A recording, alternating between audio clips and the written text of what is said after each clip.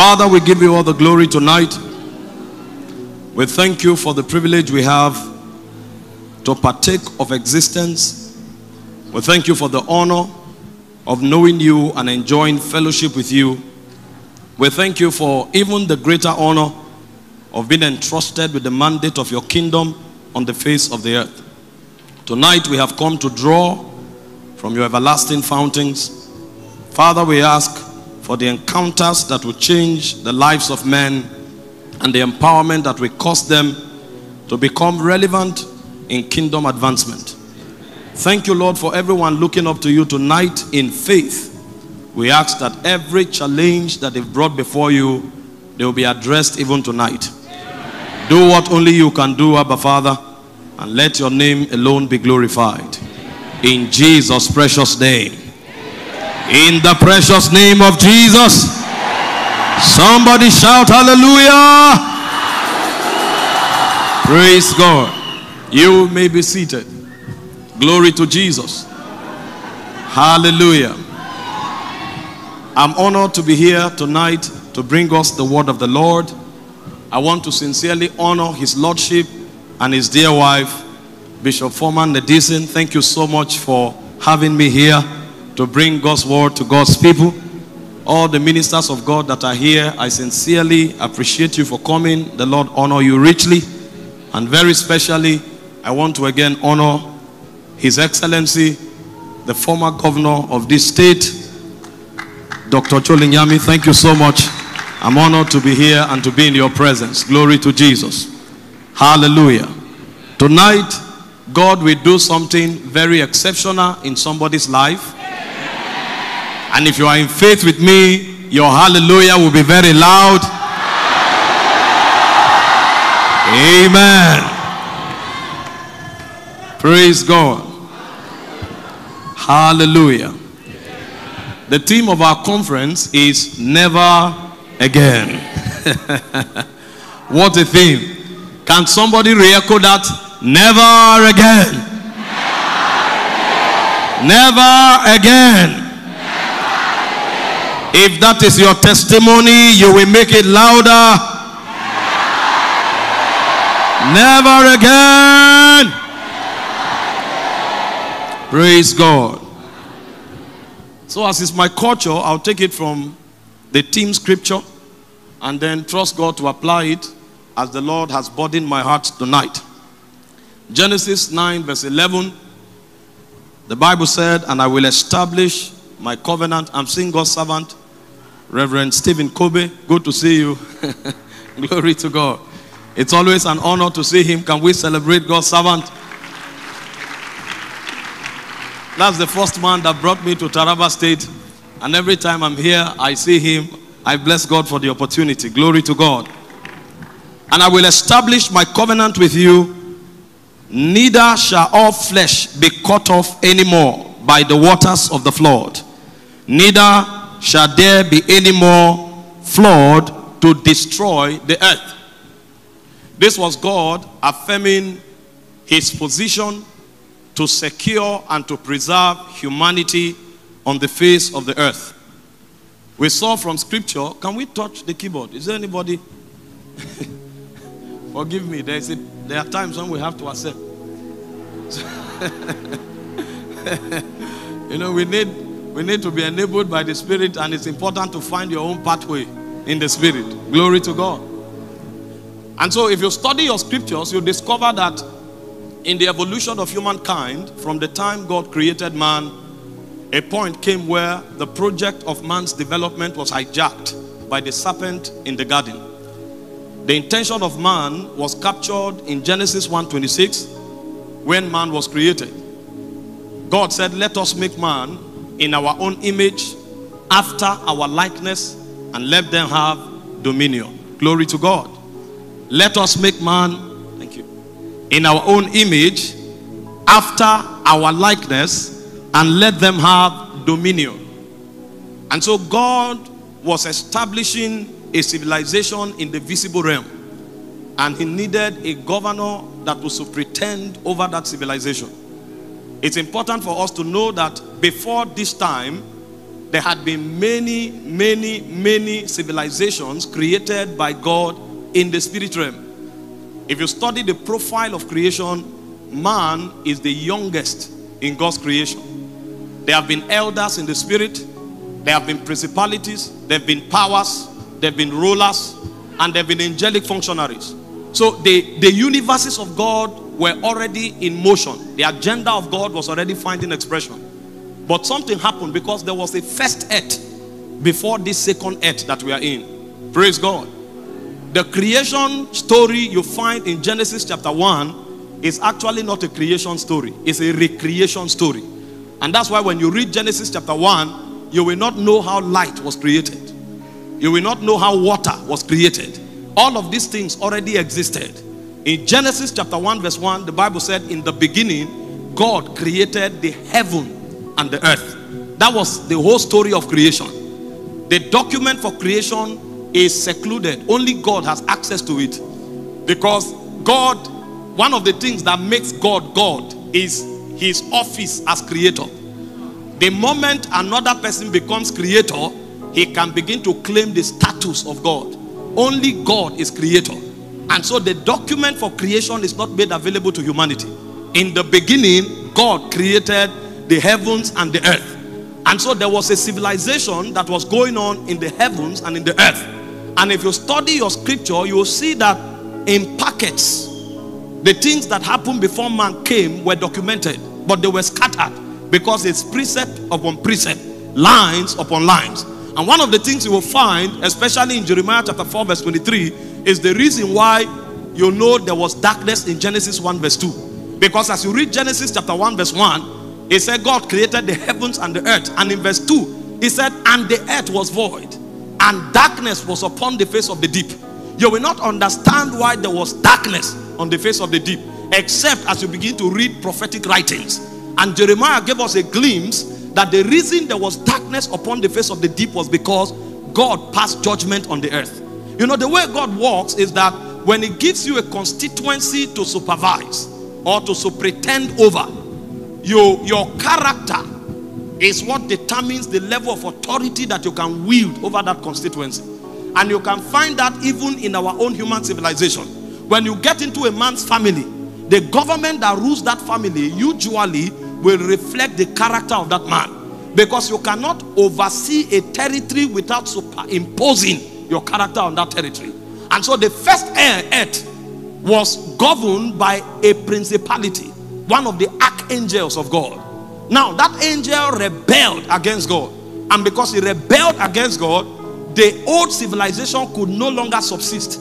So when that angel was judged, you study your Bible in the book of Revelation chapter 12, and you are going to hear the story of how that angel was cast from heaven. And he said, woe to the inhabitants of the earth, for the great deceiver is come. So he was judged in his constituency. He was the one ruling the earth realm. When he was judged, it became impossible for that old civilization to continue, because that old civilization will model the character of the governor that ruled it. So for God to continue his own agenda, he had to also judge the first earth. So the first earth was judged. That is why there was darkness upon the face of the deep. Now that that earth was judged, there is nobody that has the stature to recreate it.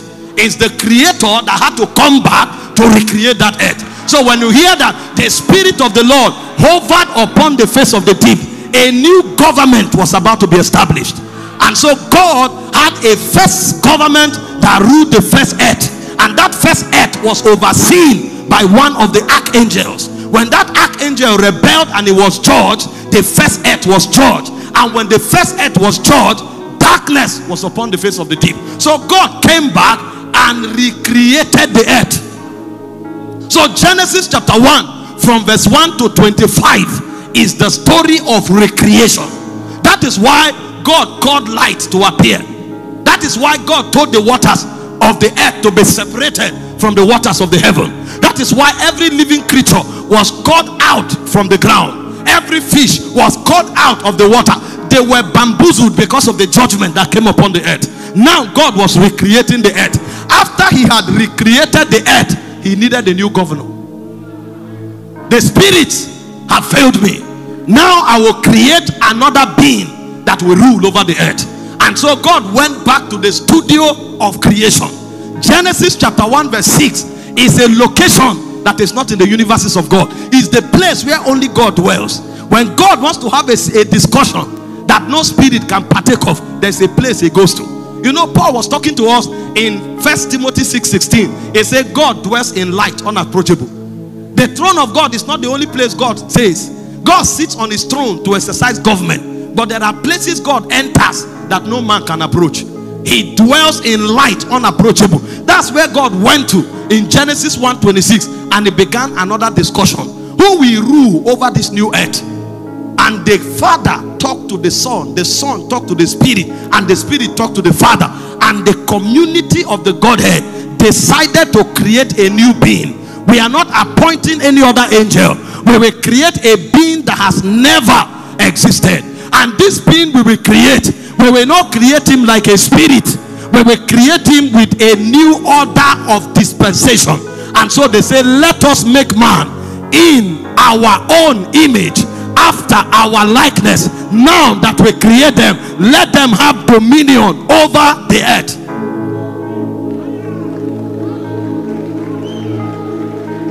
You cannot exercise dominion on the earth except you are like God, because that's the code for dominion. Let us make man in our image, after our likeness. If they possess our image and our likeness, dominion will become natural, so that the man will rule over the earth. And so this man was created to represent God on the earth realm as his vice regent, bringing administration to his purposes on the face of the earth.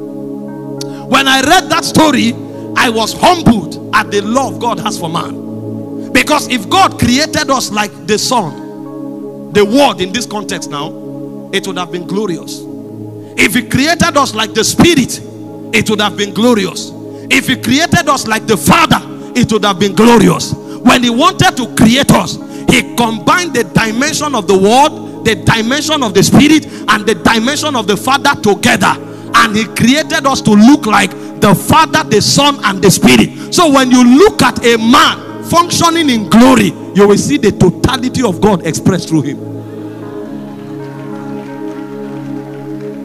But the challenge of this man was ignorance. He didn't know who he was. He didn't know the excellency that God put on his life. And so this fallen prince that was judged, that didn't have authority over the earth, sneaked into the garden and began to give him counsel, teaching him the way of rebellion. And unfortunately, this man gave access to this demon, this entity that had been judged, and he rebelled against God. And from that time, iniquity entered the new earth.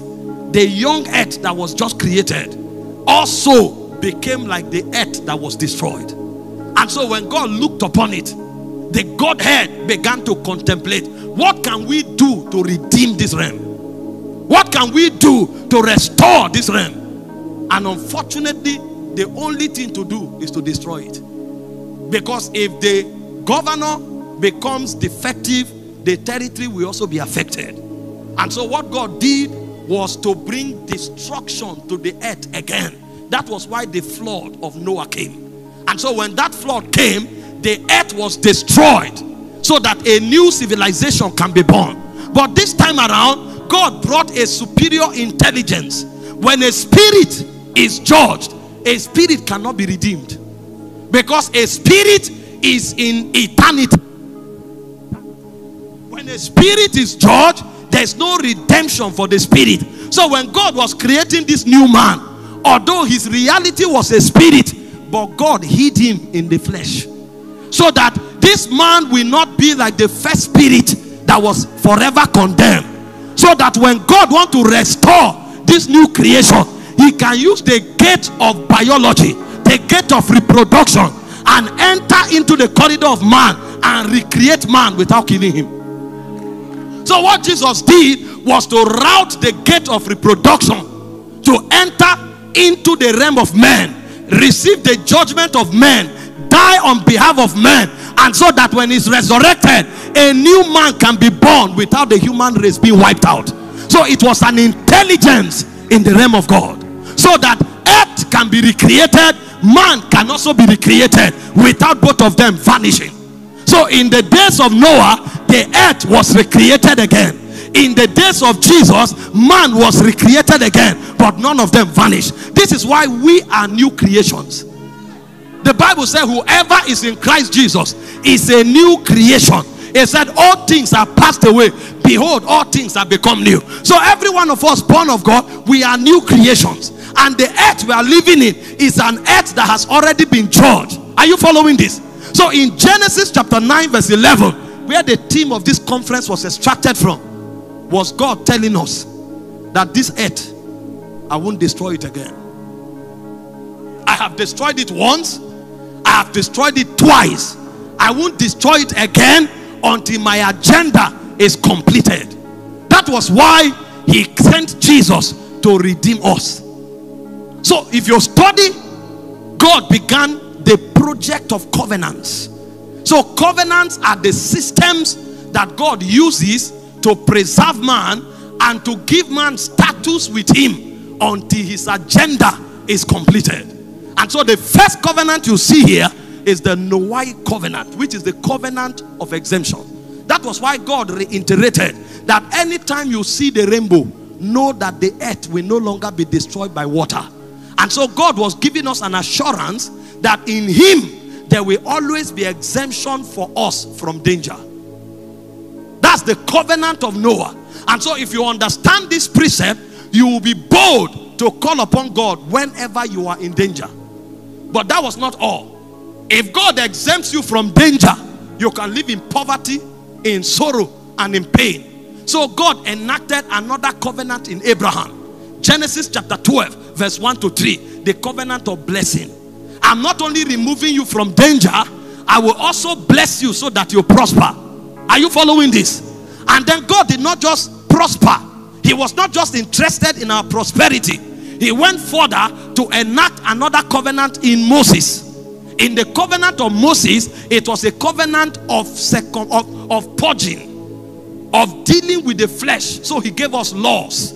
So I separate you from danger, I prosper you, but I will also show you my laws so that you live according to the dictates of my realm. Because it's possible for God to prosper you and you live in iniquity. That's not God's plan. So the whole idea of covenants is to show us God's plan for humanity. I want to separate you from danger. I want to prosper you. But in prospering you, I want you to live holy because I am holy. So the covenant of Abraham exempts of Noah exempts you from danger. The covenant of Moses of Abraham prospers you. The covenant of Moses gives you laws that shows you God's standard. But God didn't stop there, because you can keep God's law and not have relationship with God. So God went further and gave the Davidic covenant. In the Davidic covenant, God made us kings and God brought us into relationship. So when you deal with the protocol of covenants, you are going to see God's progress in restoring man to glory and dignity. First, separating him from danger. Second, providing for him to prosper. Third, giving him laws so that by those laws he can understand God's ways and live holy. Then fourth, making him a king, and then giving him opportunity for relationship so that that man can have intimacy with God. And God didn't stop there. In order to consummate the whole covenant, God came in Jesus Christ. Because ideally, what God discovered was that man couldn't keep the covenant. Not the one with Noah, not the one with Abraham, not the one with Moses, not the one with David. So when God saw that man could not keep the covenant, God became man and kept a covenant with himself. So the Father entered the covenant with the Son. So Jesus represented man. So Jesus was the one that kept the covenant. The moment Jesus showed up, Jesus entered a covenant with God on our behalf. So we now who are born again, we are no longer in a way trying to keep covenant to qualify. We are actually the children of the covenant. So when we practice the covenant, we are not practicing the covenant for qualification. When we practice the covenant, we are practicing it because it's now our culture. I have a son. My son is not in a covenant with my wife. I am in the covenant with my wife. My son is the offspring of that covenant. So everything I have, everything my wife has, belong to my son. He doesn't need to do anything to qualify. My son now is an inheritor of the proceeds of that covenant. Notwithstanding, hear this, my son will still practice the covenant, because the covenant is the way of our life. But it's no longer the covenant that qualifies him. Are you seeing this? So we are not expected to live in sin, even though we are not on the law of Moses. But we are to live holy, because it's in the nature of our God to be holy. Are you following this?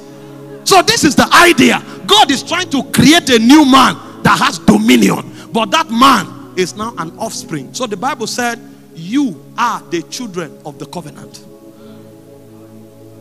You are the children of the covenant. So everything God has now belongs to you. And everything that belongs to God, you can receive. Glory to God. Because you are now God's offspring. Nonetheless, you will still live according to God's standard, because that's now your nature. You are not obeying so that you qualify. You are obeying so that you become.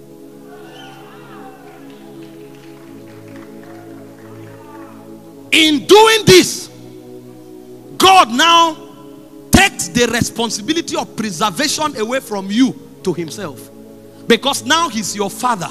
You know, when he told Noah, I will no longer destroy the earth for you, for your sake, Noah had responsibilities to make it happen. But in Christ, if he tells you, I will not destroy anything for your sake, it's his responsibility as your father. So God empowers you to live like a prince on the earth realm. And so God is no longer your problem. God is not the one who is attempting to destroy. I'm trying to apply this scripture so it can bless someone. Glory to God. But I need you to understand that in the first concept, when God said he will not destroy the earth, God was the one we are afraid of, whether destruction will come or not, if we keep his laws or not. But right now, God has become our father. So God will not destroy us. He will teach us, correct us, rebuke us, and grow us up. But he will not destroy us. Nonetheless, there is another one that has come. There's another integer that has been introduced into the equation. Jesus said, when I was coming to perfect the covenant, so that I take care of you, he said the prince also came. And so John 10:10, he said, the thief cometh not but for to kill, to steal, and to destroy. He said, but I am come that you might have life, and life to the full. And so if there's anything trying to undermine the quality of your existence now, it's not God that is causing it, it's the devil. This is why never again in this context, it's no longer God telling you I won't destroy you. Never again is now you telling the devil you can never do anything that compromises my existence. So when you say never again, you are telling the devil no sickness comes from you to my realm. When you say never again, you are telling the devil no destruction comes from you from my realm. Why? Because in Christ I have peace with God. But I know you are my adversary. He said you have an adversary called the devil, prowling like a roaring lion, seeking whom he might devour. The devil wants to destroy you. Never again is you telling the devil what you did last is the last you will ever do. The last person that died is the last person that will die. The last person that was sick is the last person that will be sick. The last person that was destroyed is the last person that was destroyed. Because right now, I walk in my victory in Christ Jesus.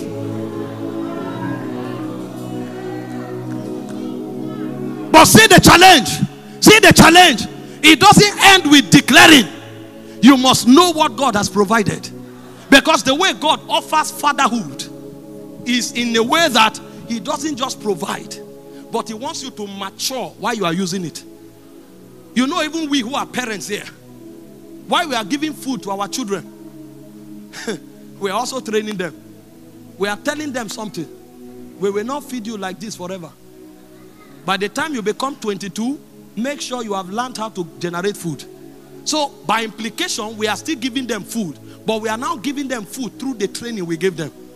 So what the way God provides his fatherhood is by training us to become like him. So if you are saying never again, the journey does not begin and end with hoping that God will do something. The journey actually begins from hoping that God will do something to growing to a point where you too can do something. So when you are saying never again, you are also saying, I will grow in God until I can deal with the devil. In 1 John chapter 2, from verse 12 to 14, he said, I write unto you, children, because your sins are forgiven you for his name's sake. I write unto you, fathers, because you have known him that is from the beginning. I write unto you, young men, because you are strong. The word of the Lord abides in you, and you have overcome the wicked one. So what God did was that God overcame Satan and gave us the power to keep him in his place of defeat. So anybody who is saying never again must know how to exercise authority to keep Satan where he belongs. So you can't say never again and be crying. When you say never again, you take action to make sure the devil cannot. Because trust me, he will try. What I want to teach you tonight is how to exercise your authority to keep the devil where he is. If you don't, it will look as if God lied when he said he's your father. If you don't, it will look as if God lied when he said he has covered you. If you don't, it will look as if God lied when he said he has provided for you. The problem with many Christians is that they either don't know what they have in God or they don't know how to apply it. And so they are supposed to be a wonder in their generation, yet they are the ones struggling, and you are wondering what is going on. The wise man said, I have seen an abomination under the earth. He said, princes are trekking while beggars are riding on horses. A man who says God, the Almighty, is his father, is dying and helpless. A man who says God, the Almighty, is his father, is frustrated, and you are wondering, is the Almighty really your father? If yes, is he really Almighty? Because what we don't know is that the outcomes of our lives are testimonies on the kind of God we worship. This is why this conference was put together, that sons that have the capacity to judge the mountains of Esau will rise. And I am persuaded that some of you will live here and Satan will be in trouble. Some of you will live here, the tyranny of Satan in the life of your children, in the life of your parents, in your constituencies, they will stop because you will exercise authority. We hail you. We worship you. We hail you. Most High. We hail you. We worship you. We hail you. I read the scripture that changed my life. Galatians chapter 4 verse 1. It said the heir,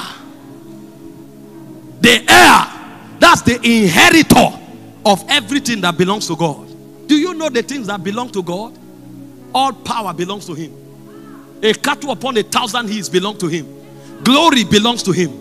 Righteousness belongs to him. He said the heir, who is supposed to be the inheritor of all of those things, he said if he's a child, he said he's a servant. So there are many people who should wield everything that belongs to God, but they are functioning as servants, and demons are making a mess of them. I made up my mind that I must grow in the things of God. Because when you are a child, you are not different from a servant, even though you are the Lord of all. So lords can be in bondage if they are children. There are many of us here who are lords, but we are in bondage. I say the heir, as long as he's a child, differeth nothing from a servant, though he be Lord. It's an abomination. There are many lords that are slaves. People that demons should flee when they appear are oppressed by demons. People that should lend to nations are oppressed by poverty. People that should rule over sin are oppressed by sin. And you are wondering, they are children. You know the word child there is the word nepios. It means lacking understanding. The moment understanding comes, authority is conferred. So one of the differences between a child and a son is understanding. It said, as many as are led by the Spirit of God, they are the sons of God. All of us are children of God, but not all of us are sons. When we become sons, we exercise government and authority. Unto us a child is born, nothing happened.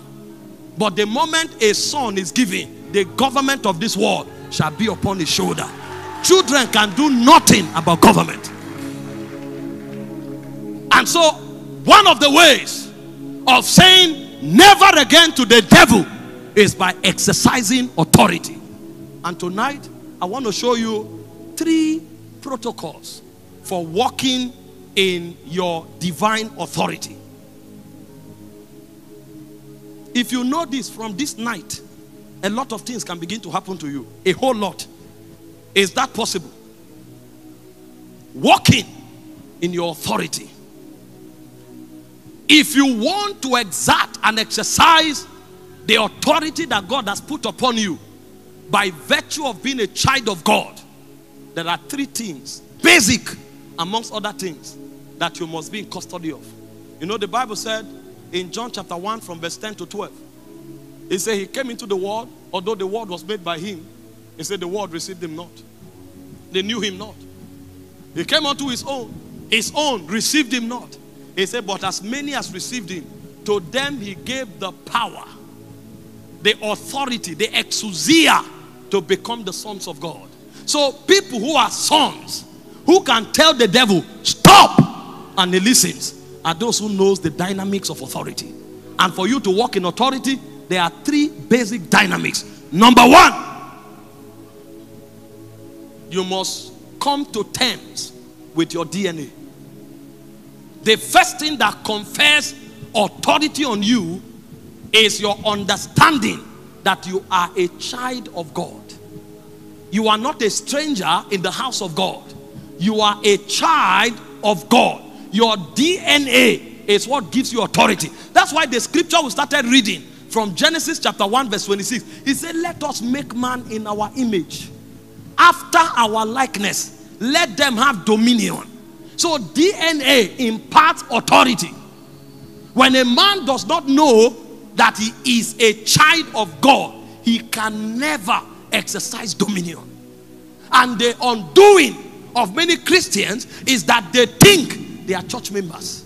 They don't know that they belong to the family of God. Denominations are only systems of training. We are citizens of a kingdom. We are children of the living God. God can channel you to Anglican communion as he has done now. The goal is for training, but you are primarily a child of God. You are connected to God by spiritual DNA. In 1 John chapter 4 verse 4, he said, you are of God little children and have overcome them. The moment you know your DNA, you become an overcomer. You are of God little children and have overcome them. Why? Greater is he that is in you than he that is in the world. Many Christians are not aware that they are children of God. Even in the natural, we should be educated enough. Go to a palace and see how princes behave. They know they are not common. There is something about them because they are born into the palace. Go to the house of our rulers. See their children. You will notice the difference. Authority surrounds you. You hardly see the child of a president driving in a commercial vehicle. When he's driving, there's security. You know why? Because the integrity of the father is at stake if anything happens to him. His safety is a matter of priority to the father. And the father knows that if he allows him, the enemies that can attack him will attack the child. If you can't get the man, get the child, you will get him. So the father will make sure that as a matter of obligation, he surrounds the child with authority. God knows that Satan hates him. He's called the opposer of God. But both God and Satan knows there's nothing Satan can do to God. So the only way Satan wants to get God is to get his children. That That is why God put authority on our life. If you know you are a child of God, it imparts authority. Your DNA has made you a prince. Where the word of the king is, there is power. Who can say unto him, what doest thou? But the problem is that most of us don't know. He said they know not. Psalm 82 verse 5 and 6. Neither will they understand. They walk on in darkness. I have said, ye are gods, because we are the children of the Most High. He said, but they fall like the princes. So the reason we faint, the reason Satan has stakes in our life, is because we know not. Jesus taught us the place of knowledge. The prophets taught the same. He said, my people are destroyed, not because God is powerless, but for the lack of knowledge. You must understand that Christianity is not a religion. Christianity is divinity expressed through humanity. You must understand that you are not a Christian because you are part of a church. You must understand that you are a Christian because now Christ in you is the hope of glory. God lives on your inside. You carry the DNA of God. In 1 Corinthians 6:17, he said, him that is joined to the Lord is one spirit with him. God can't be separated from you. You are one spirit with God. So anything God can do, you can do. Because it's a DNA thing. If you read your Bible, one thing that will fascinate you is that everything Jesus has was what God gave us. The anointing of Jesus is what God gave us. Acts 10:38, how God anointed Jesus of Nazareth with the Holy Ghost and power. Acts chapter 1 verse 8, not many days from now, you shall be anointed with the Holy Ghost and power. The same faith Jesus has is the same faith that we have. Galatians 2:20, I am crucified with Christ, nevertheless I live. The life I now live in the flesh, I live by the faith of the Son of God. Romans 12:3, unto us that believe God dealt the measure of faith. The faith you have is the faith of Jesus. The anointing you have is the anointing of Jesus. And that's not all. The righteousness you have is the righteousness of Jesus. 2 Corinthians 5:21, he made him that was without sin to become sin for us, that we might become the righteousness of God in Christ Jesus. And that's not all. The life you have now is the same life Jesus had. 1 John 5:11-13, he said, this is the record. God has given us eternal life. He said, but this life is in his Son. He said, whoever has the Son has life. He said, these things have I written unto you that believe on the name of the Son of God, that you may know that you have eternal life. So it's the same life that was powering Jesus, the same faith that was powering Jesus, the same anointing that was powering Jesus, the same righteousness that was powering Jesus, are the same things that are in you now. What is the problem? They know not. Neither will they understand. And because they know not, he said by default, they will walk in darkness. But the day they know, they will realize that the light shineth in the darkness, and the darkness comprehended it not. If you want to walk in authority, you must come to terms with your DNA. I was born in Benue. I was born in Nigeria, but I am not primarily a Nigerian. I'm an ambassador of heaven to Nigeria. I'm a citizen of Zion. I'm a member of the family of God. That's my first origin. I know I carry God. So there are many nonsense that I don't allow. If it won't happen to Jesus, it can't happen to me. Because I'm an extension of Christ. I have that knowledge. That's why I fight with audacity. That's why I fight with boldness. Because if Jesus could not be defeated, I cannot be defeated. I don't come in myself. I come in the name of the Lord. I am born of God. And if I'm born of God, I must overcome. It's a law in the spirit. The second thing you must know about your DNA is that everybody that carries the DNA of Christ, the Spirit of Christ moves him. Because when the Holy Ghost came into you, the goal of the Holy Ghost is to bring Christ into you. When he said Christ in you is the hope of glory, it means the Holy Ghost brought Christ into you. So there are different dimensions of the expression of the Holy Ghost. One of those dimensions is called the operation of the Spirit of Christ. So when a man carries the DNA of Christ, the Spirit of Christ walks in him. Romans 8:9, he said you are not in the flesh. He said you are in the Spirit. If so be that the Spirit of God lives in you. You are not in the flesh. You are in the Spirit. If so be that the Spirit of God dwells in you. Now see what he now said. He said, now, if any man have not the Spirit of Christ, he is none of his.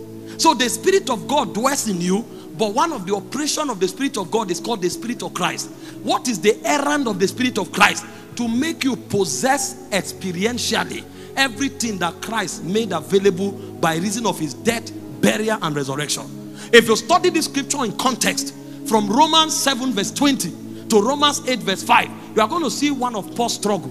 Paul was struggling with sin. Paul said, I desire to do the will of God, because there is a law in my mind that wants to do the will of God. He said, but I discover that there's another law in my members that negates me from doing the will of God. So he said, in the law of my mind, I want to do the will of God. He said, but in the law of my members, I can't do the will of God. And then it comes to Romans 8 verse 1 and 2. He said, there's therefore now no condemnation to them that are in Christ Jesus, who walk not after the flesh, but after the Spirit. And he now said, the law of the Spirit of life, that's the Spirit of Christ, that walks in me, sets me free from the law of sin and death. So the operation of the Spirit of Christ is to bring you into the experience of what Christ has made available. So a man knows that he belongs to Christ and he has the DNA of Christ. And the moment he knows that, the law of the Spirit of Christ is activated. That law is what empowers you to live in dominion. But the problem is that most of us don't know how to cooperate with that law, because that law is organic. There are many times you wake up in the morning, you want to jump out, and that thing holds you on the bed. Say, don't go yet. Speak in tongues. You will not read it in a textbook. It's not theology. It's organic reality. There are many times you wake up in the morning, you want to eat because you are hungry, and it looks like it's a sin to eat. That's not a doctrine. If you teach it, you'll be in error. But that is the operation of the Spirit of Christ. There is a dimension he wants to bring into your life. And so what he's doing is that he's reordering the operations of your spirit so that you can possess it. There are many times, many seasons, you carry your phone, you go on the internet, it will look as if they are piercing you with arrows. The internet will become noisy. The Spirit of Christ is telling you downloads are about to take place. There is something of God that's about to wake up in you. But people who don't know the way of the Spirit, when they feel it, they negate it. And when they negate it, they choke the Spirit of Christ. And they are wondering, why do I say in the name of Jesus, demons don't go? Because it's not a reality to you. The Spirit of Christ. And every one of us seated here, you know you have experienced it many, many, many times. In fact, most times when you violate it, it looks like you are fornicated. Your spirit is so offended, and that offense is because you are denying yourself of realities. The Spirit of Christ. The Spirit. The Spirit. As you leave this conference, if you want to exercise authority and tell Satan, never again, when the Spirit of Christ begins to move you, better comply. That's where your power lies. That's where your power, that's where your authority lies. Because when Satan begins to walk, that same spirit is what will tell you what to do. Because your response is not the same at every time. There are times when something goes wrong around you and holy anger erupts in your spirit. That's not your emotion. That's the Spirit of Christ. There are times when something goes wrong around you and scriptures start being activated. Scriptures, some of them you read 10 years ago. That's the Spirit of Christ. It is through those channels that authority is released. But many don't give the Spirit of Christ a chance. That's why they can't see authority in their lives. Now, when the Spirit of Christ begins to walk, then it moves to the Spirit of faith. The Spirit of faith is where the power you receive through the Spirit of Christ is administered. 2 Corinthians 4:13, he said, according as it is written, they believe and have spoken. He said, we having the same spirit of faith, we believe and therefore we speak. So the Spirit of Christ brings the reality. The Spirit of faith helps you to transmit it. So that force that moves you to act is a dimension of the Holy Ghost. It's called the Spirit of faith. If you want to walk in authority, you must understand the dynamics of DNA. First of all, you must become aware that you carry the DNA of God. And then secondly, you must become aware that that DNA prompts you to certain spiritual consecrations. And then thirdly, you must become aware that as you keep those consecrations, that DNA also prompts you to take actions in the face of challenges. Do you know why most of you were defeated? Somebody was talking you are finished. And then you heard that spirit tell you, I can't be finished. And you didn't respond. And you left and you were finished. Because you don't know the spirit of faith. The spirit of faith is a talking spirit. Some of you, you were there. Somebody looked at you and said, you will see. And you just walked away like a lamb. The lamb is slaughtered. It's the lion that overcomes. You will see. Some of us have 1,000 answers. Some people gather together and say, in 1 month, if it's not finished, we are finished. I say you will finish. Because this one doesn't finish. The Bible says, gather together, you will scatter. Take counsel together, it shall come to naught. Speak the word, it shall not stand. I respond with scriptures. Finish where? It says, although the enemy comes in, it said like a flood, the Spirit of God lift up a standard against them. Finish where? Who told you? He said, who is it that saith a thing and it cometh to pass when the Lord commands it not? You are not permitted to speak any negative evil into my space. I will uproot it and throw it back. All of that is DNA. This is not you thinking to talk. The thing will happen before you think. Sometimes you even respond before you say, what did I say? Because it's not your mind walking. It's the Spirit of Christ walking inside you. That's the secret of authority. Find out men who have authority. I was listening to Bishop David Oyedepo and he said something. When they were seated planning to build their auditorium. 50,000 seater auditorium. None like that in the world before that time. And some of the architects. Now these are not devils. Just to show you the level to which this thing works in some people. If it's a devil, if it's something about sin, you'll say it's sin. The architects that were supposed to be professionals, when he told them, this is what we want to do, there will be no pillar in the building.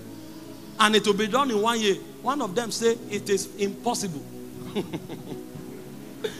That impossible that the man of God heard, something rose inside him. Shut up! Get out of here! What do you mean it's impossible? You know, this is the architect. You hired him. You should listen to him. But sometimes the Spirit of Christ rises beyond reason. It rises beyond human opinion. That's where power is. If he didn't, the building would not have been completed. Do you know what God wants us to do? Some of you at the age of 17, God wants you to be a wonder to your world. Nobody around you have done it before. The environment negates it. If you listen to the environment, you will never become. But every day the Spirit of Christ will be roaring it on your inside. Roaring it on your inside. Roaring it. You will become when you start saying it. You will start talking it. No matter the obstacle, you will become. When he told Joseph that he will be a prime minister, 11 stars bowing before him, he said it. They sold him as a slave, but he became. But if he kept quiet, he would have remained as his father's choicest son. And all of them would have died of poverty. You want power? Be sensitive to the operation of the Spirit of Christ. Your DNA came with a package. Your DNA came with a package. You must grow it. It's not enough that you are like God. You must grow into God in his fullness. My son looks exactly like me. But he can't do 1/10 of what I can do because he's still growing. So it's not like he's not there, but he will do it when he grows. This is how to grow. Follow the consciousness. Follow the Spirit of Christ. Follow the Spirit of faith. And before you know what is happening, your muscles will become big. And when you talk, even the demons who were not present will be advised not to come. Do you think some demons in this city came here? They saw what I did in Ghana 2 days ago. I'm just coming from Ghana. They have told their colleagues, if you go there, you'll be in trouble. You don't know? They've told their colleagues, I'm leaving here to Lagos. The ones in Lagos are already aware. In fact, the demons are watching to see what will happen. And things will happen here today. Oh, things will happen here. It's the Spirit of Christ. Is the ruler among the spirits. When he moves, every spirit shuts up. And that's the first key for authority. The second key for authority is to have an understanding of your placement in the Spirit. Many Christians don't know where they are placed. See, what I'm teaching you here is the basics of Christianity. This is the basics. This is elementary Christianity. But many don't even know it. That's why people are frustrated. I was teaching my people, there are 7 realms of power. The lowest realm of power is to cast out devils. If you study Luke 10:19 to 21, when the disciples returned to Jesus, celebrating that they have cast out devils, Jesus said, don't celebrate about it. He says, celebrate rather that your name is written in the book of life. And Jesus turned to pray to the Father. And he said, I thank you, Father, that you have revealed these things to babes. So it is babes that cast out demons. Meanwhile, there are many Christians who can't cast out devils. Demons are tormenting them in their dream, in their walk, and they are confused. Meanwhile, all they need to do is to stand and say, in the name of Jesus, I rebuke you. Live here forever. But they don't know. They don't know. Casting out devils, they don't know. If you want to walk in authority number 2, you must know your placement in the spirit. Ephesians 1 verse 19 to 21.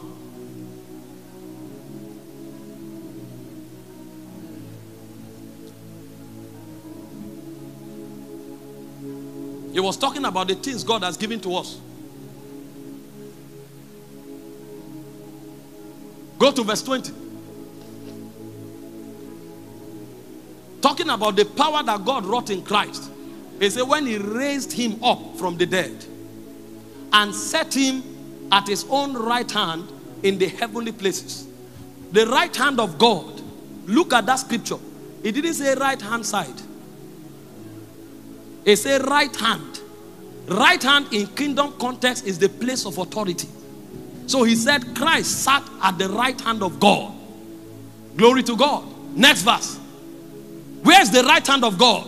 Far above all principalities and powers and might and dominion and every name that is named, not only in this world, but also in the world that is what? To come. Go to Ephesians chapter 2 verse 6. When scriptures were written, there were no chapters. So it's the same story that is talking.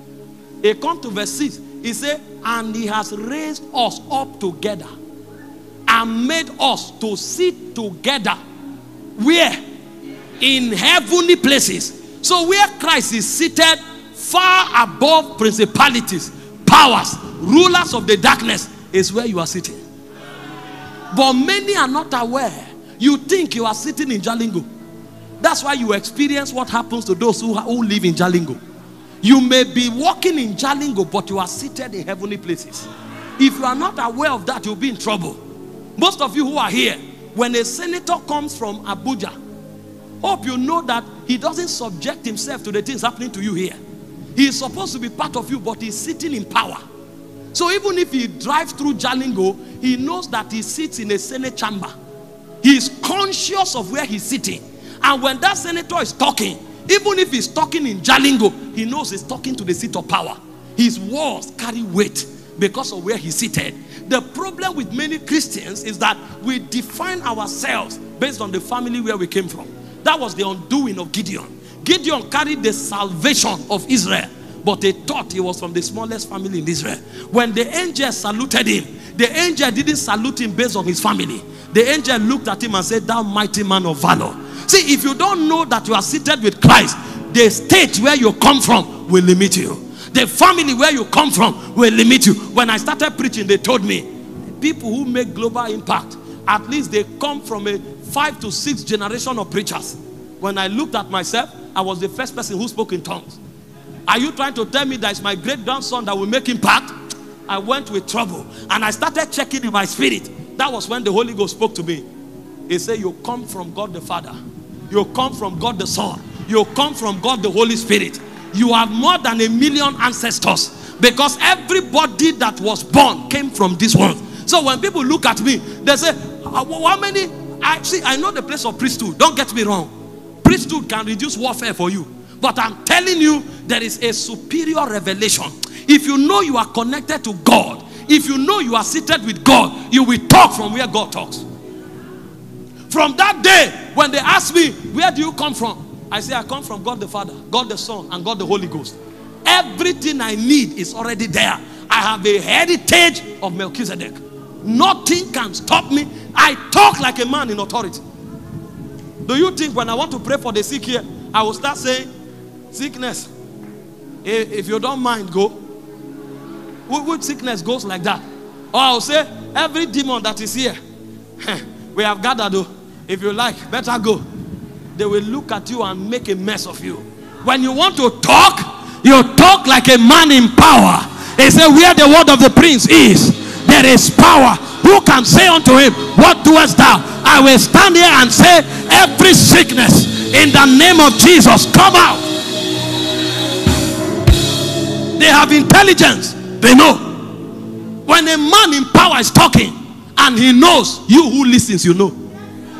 And the one who doesn't know, when he talks, you know. We are seated with Christ. Now, because we are seated with Christ, there are 3 resources of Christ we have the right to use. Number 1 is his name. Can I tell you the excellency of that name? I wish I had time to do some Bible studies here. See, if you study the Old Testament, you will notice something. You know, God does not need introduction. All of us know God, though. Even the atheists that claim there's no God, he's just angry with God. That's why when you ask him, instead of telling you there's no God, he will start asking you, if there's God, why did my father die? If there's God, why is there evil? He's just angry with God. There's nobody that can claim there's no God. And anybody who successfully claims there's no God is not an atheist, he's a fool. The Bible says a fool says in his heart there's no God. So there's nothing like atheist. Anybody who says it's an atheist is either angry with God or is a fool. You can't successfully claim there's no God. The Bible said that light is the true light that lighted every man that cometh into the world. Every man on earth has a witness that there's God. Every man. Nobody can claim there's no God. So in the Old Testament, the names of God are not meant to introduce him. The names of God are designed to activate dimensions and possibilities. So when God told Abraham, I am El Shaddai, it's not for introduction. It's so that anytime you have need, if you call El Shaddai, your needs will be met. So the reason Abraham was superfluously wealthy was because he knew El Shaddai. And if you study the scripture, you will notice that when these men want to die, they transfer the aggregation of that blessing through that name to their children. El Shaddai, bless you. That's what they did. They didn't necessarily give their children cows, because cows finish. Cow is finished. Camels finish. When they want to leave, they give their children the names of God that they encountered. That's why when God met Moses, he said, by my name El Shaddai have I revealed myself to Abraham, Isaac and Jacob. So the wealth of Abraham is El Shaddai. The wealth of Isaac is El Shaddai. The wealth of Jacob is El Shaddai. And so when Abraham came back from the battle of the kings of Sodom wanted to give him the spoils of war. He said, I lift my hand towards God. I will not take a latchet from you, lest you say you made Abraham rich. It's God that is my prosperity. Isaac went to Gerar. There was famine. He wanted to run to Egypt. God said, stay still in Gerar. It's not location that will prosper you. Did you read the days of your father? Lot ran to a location. He ran away. What prospers you is the name that you carry. I will bless you in this land.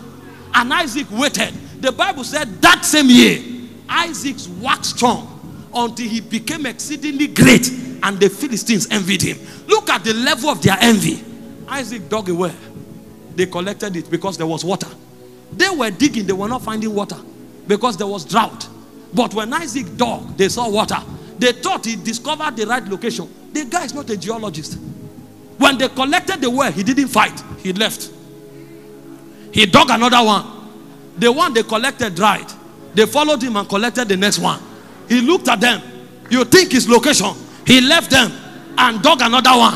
When they collected and collected, and their own keep drying and his own keep containing water, they told themselves, this thing is not about location, it's about who is digging. And all the guy had was El Shaddai. And the same thing happened with Jacob. Jacob went to the house of Laban 10 times. Laban cheated him, collected what belonged to him. But in all of those 10 times, the guy became wealthier. Until Laban looked at him and said, I have come to realize by divination that God blessed me because of you. So it's not even about the business, it's about what you carry. Have you not looked at our world? Look at all these ritualists.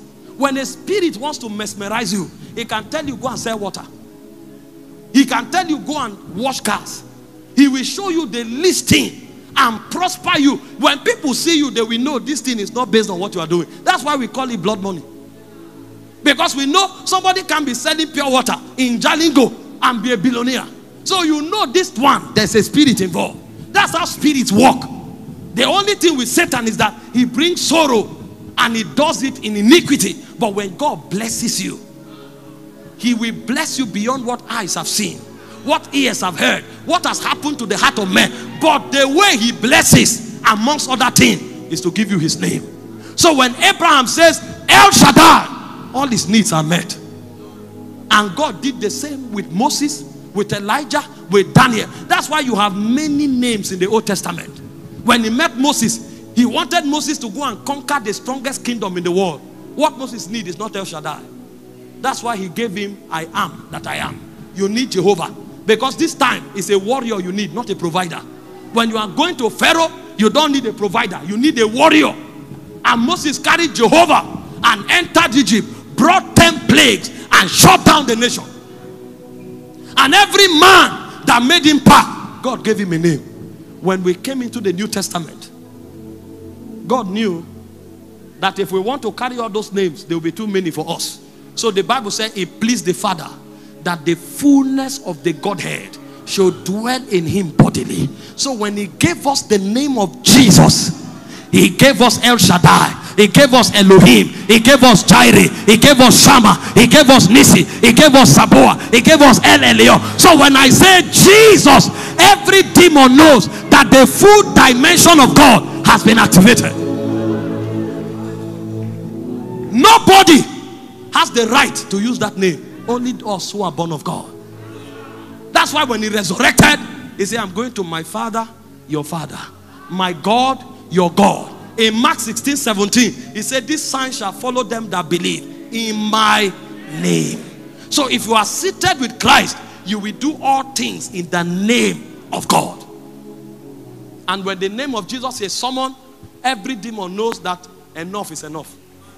When the name of Jesus is invoked, every demon knows that never again.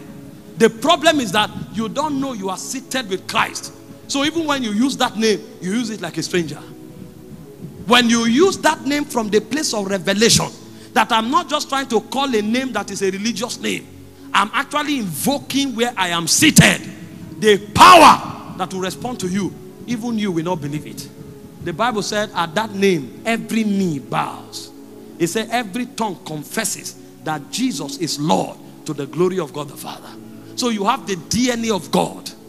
Because of that, you can exercise authority. You have the name of God because you are seated with Christ. And on the strength of that, you can exercise authority. But that's not all. There's yet another one. For you to exercise authority, you must also walk in obedience to God. The Bible said in 2 Corinthians chapter 10, verse 5 to 10. Verse 3 to 6. It says, casting down imagination and every high standing thing that opposes the name of the Lord. And it said, bringing into captivity all things to the obedience of Christ. It said, when your obedience is fulfilled, it said, then you fulfill other disobedience. There is a dimension of authority that responds to your consciousness of your DNA. There's a dimension of authority that responds to your understanding of where you are seated with Christ, and by implication using his name. But there's also a dimension of authority that responds to you because you submit to the authority of the Holy Spirit. When you find Christians who walk in lawlessness, they will become victims. Satan knows this truth. That's why before Satan attacks you, he makes you disobey God, so that you cannot exert your own authority. In Romans 6:16, it says, whomever you yield yourself servant to obey, it said, the servant of him you are, whom you have obeyed.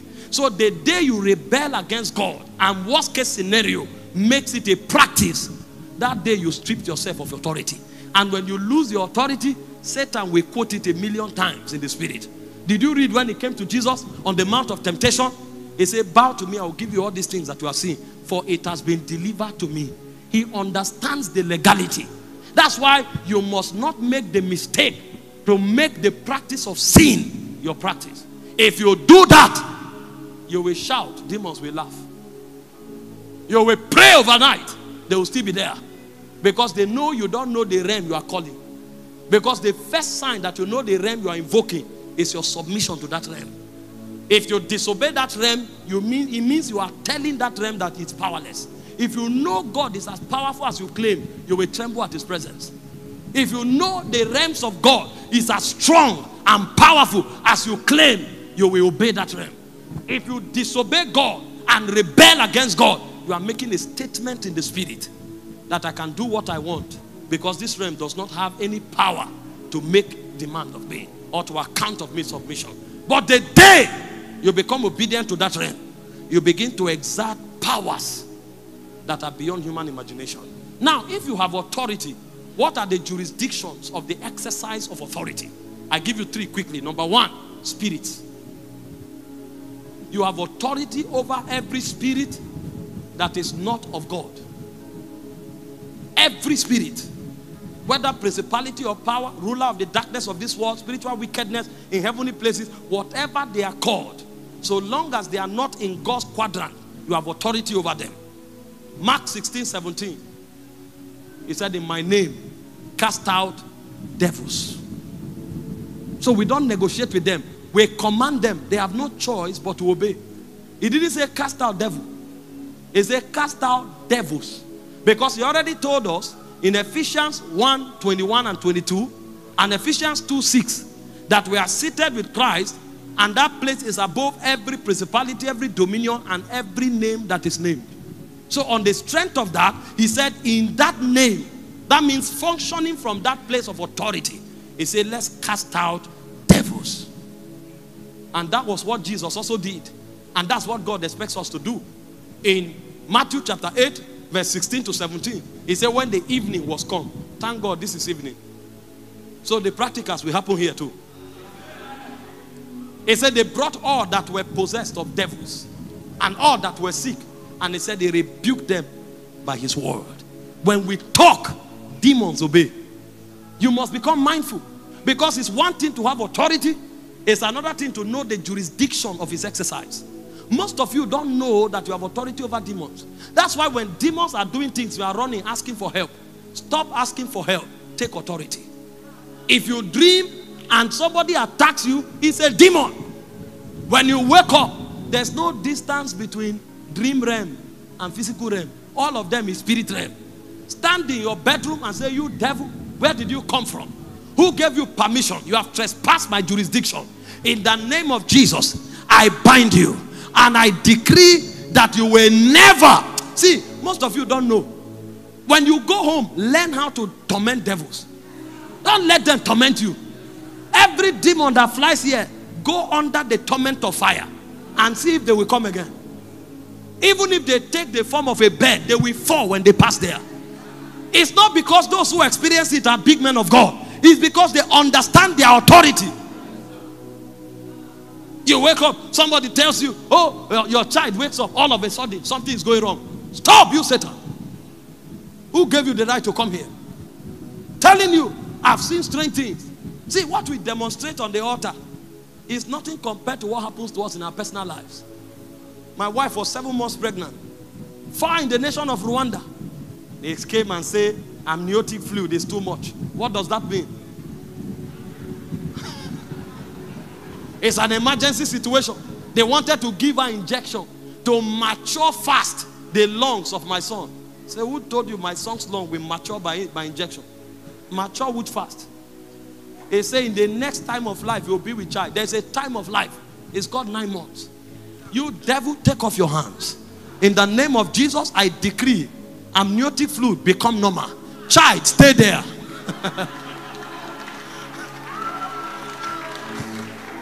You are not designed to come out until after 9 months. Stay there. And after one day, they say, oh, maybe it's fever. Diagnosis have changed. take it for granted, you'll be shocked.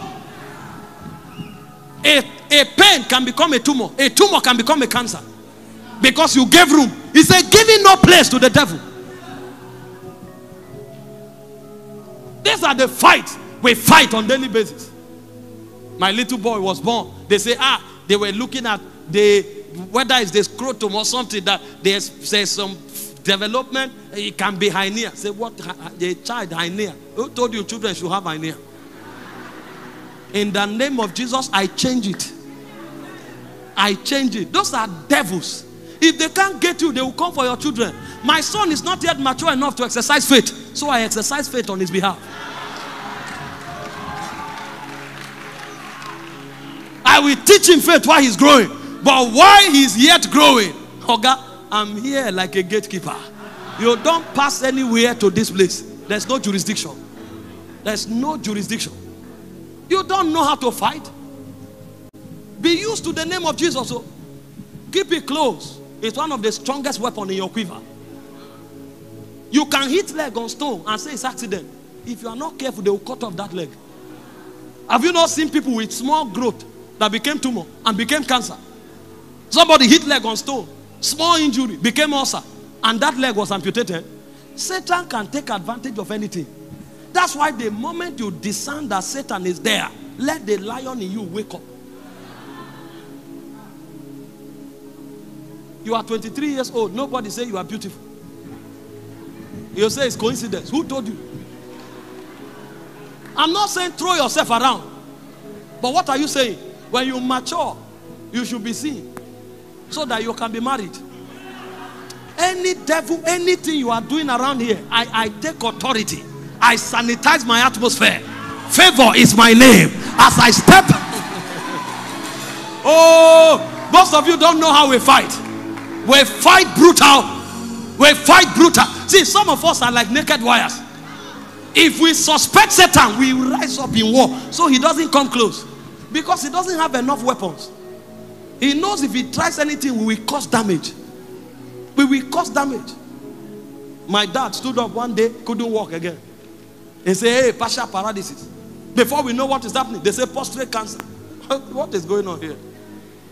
What? Mahoria Tafakore. Vehila, Katua, Shede, Beruska, Bambari. See, when you can't explain again, then enter the mystery realm. Veraga, Duusa, Vevash, Bahiro, Barua, Zegezizi, Azizana, Bambara, Katua, Zezazgavira, Barak, Zazane, Zezekida, Paparuta, Zexaco, Zaziza, Vavavapina, Zazas, Zanzazasa, Arakatidaza, Boburata, they are. Guess what? As we were praying that night, suddenly my ear opened. I was brought into a meeting. 3 men gang up together and they were talking against my father. How can all his children be educated? They are married, they are doing well. We will kill him. Oh! Imagine if I say, oh, it's old age. Before you assume, make sure you check in the spirit. If I say old age, things would have gone wrong. The moment I heard it, Marwa, Veveva, even the tongues changed. Oh my God. I was fellowshipping before. Now I'm about to fight. He said, put on the whole armor of God. It's not the Holy Ghost that puts it on you. You are the one that puts it on. Mareketua, tetetabosh, Favarua, tetekapapua, Zakato, Papara, Tatatia, Arwate, Tetene, Esene, Katuna, Shakata. As I was praying, brothers and sisters, I saw a being descending from heaven. It was like a man, but it was shining like a sun. I knew judgment has come. The moment I saw it, I began to write laws. I first of all cancelled all the symptoms. Then I judged those who had ganged up. I say, if you don't repent, 7 days you'll die. He said, suffer not the witch to live.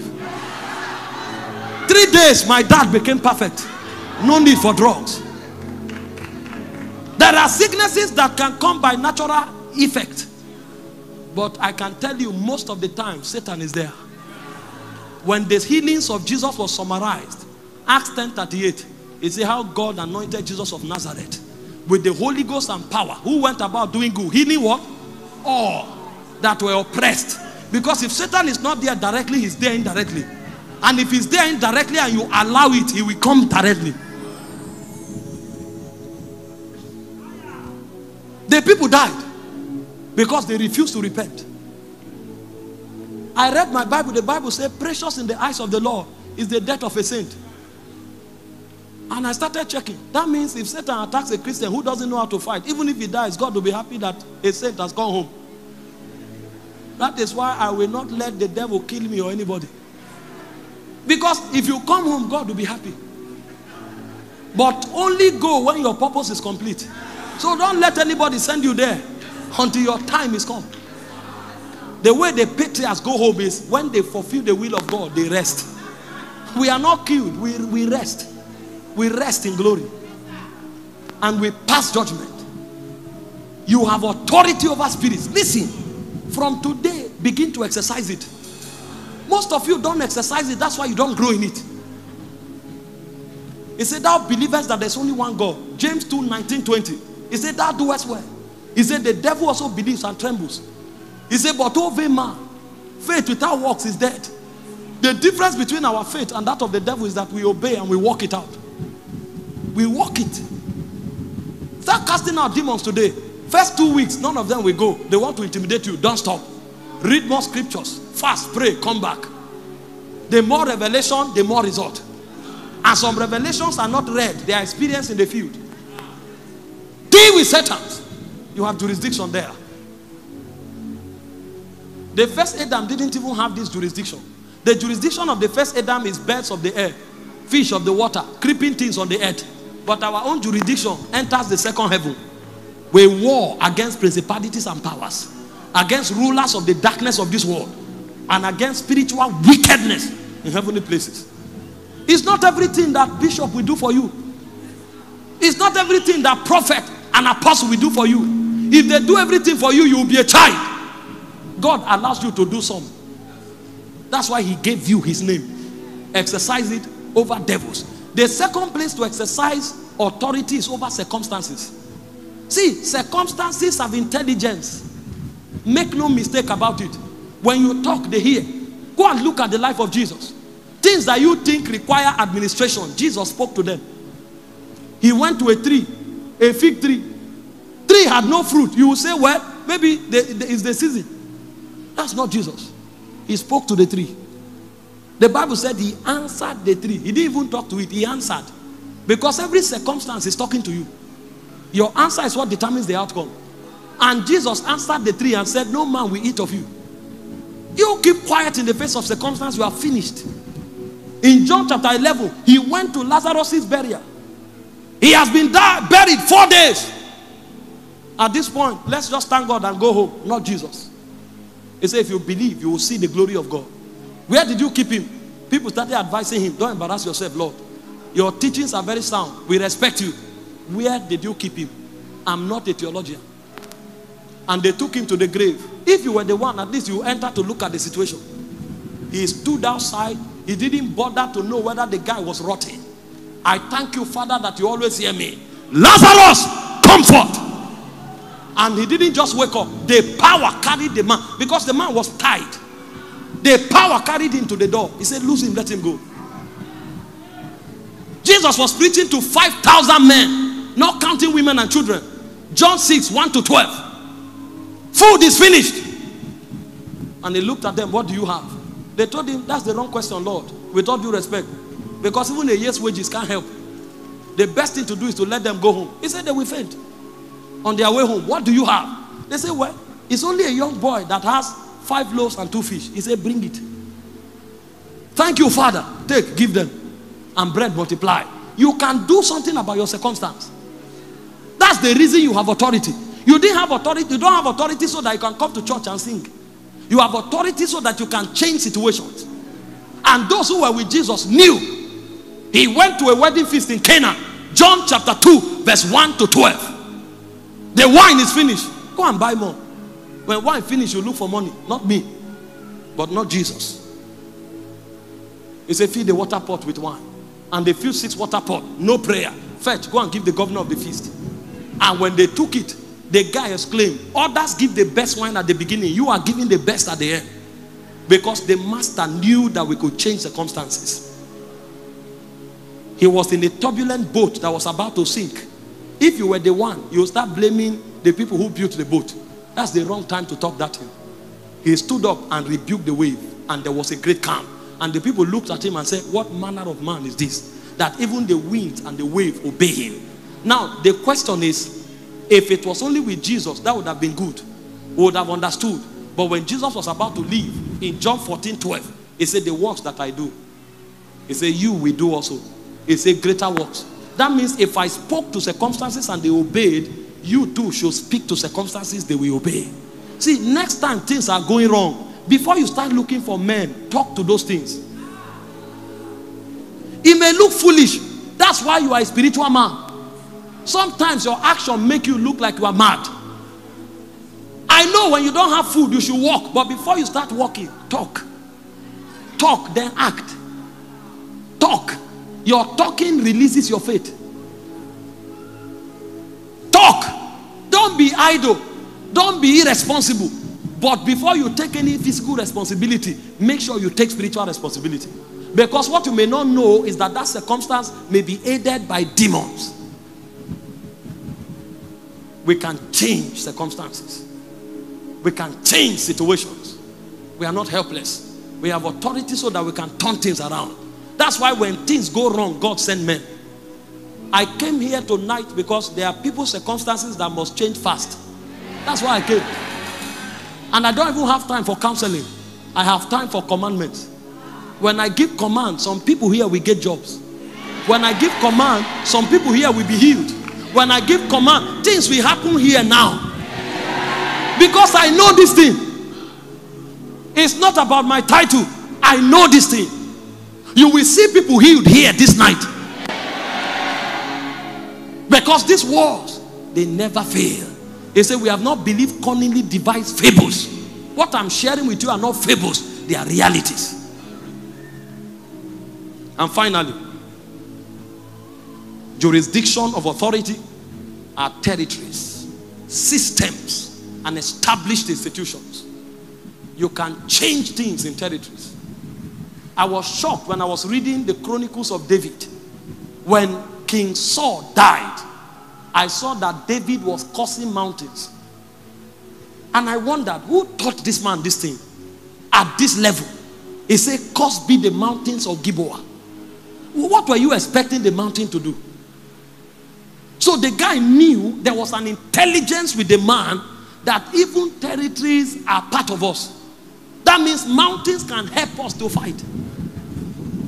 That was the understanding of David. And David cursed the mountain for being quiet in the days of war. Joshua was fighting. He saw that the sun gave them advantage. And when the sun was about to go down, Joshua stood up. In Joshua 10 verse 12, he said, let the sun remain upon the mountains of Ajalon. He said, let the moon remain upon the valley of Gibeon. The Bible said the sun did not make haste to go down. These were men who changed territorial issues. They didn't have the Holy Ghost. You are here. Christ is in you. And you can't talk even in your family. We have authority. We don't know what to use it for. As we are seated in this room, if all of us have understanding, we can change this nation by praying.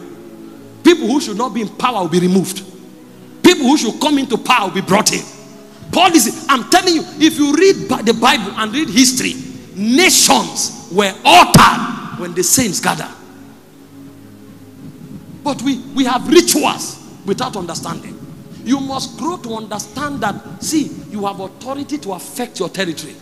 And you may not start with your nation, start with your family. When things go wrong, let everybody sleep. When they are sleeping, you wake up and begin to pray. And begin to seek understanding. Seek understanding. A point will come, a word will come into your mouth. If you say it, you can change the fortune of a family. That's what authority is meant for.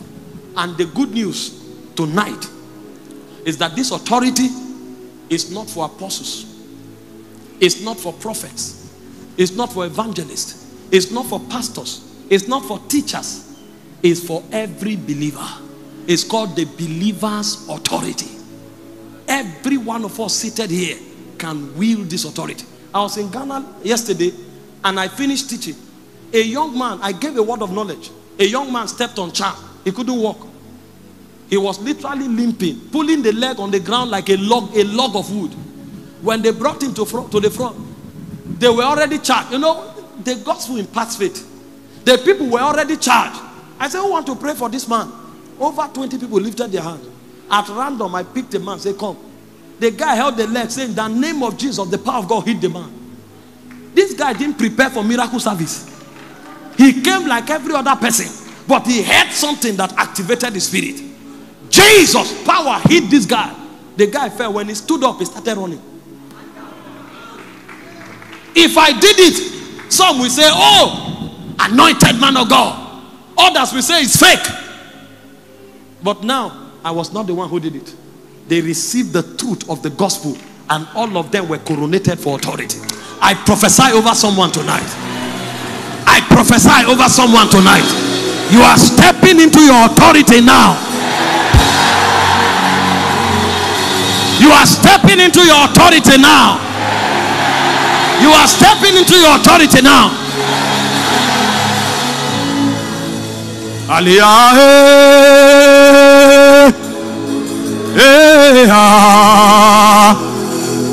Aliyah,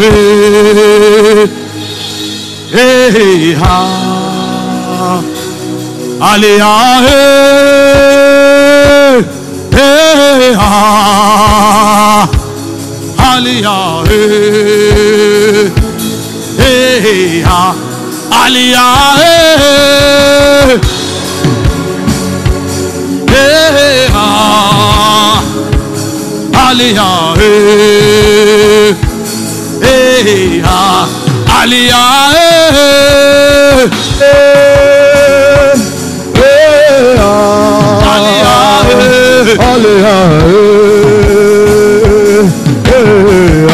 Can we pray in the Holy Ghost for 2 minutes? I want to release something over this atmosphere, but I need your spirit to be ready. Can we pray in the spirit? If you are born again, this is your time.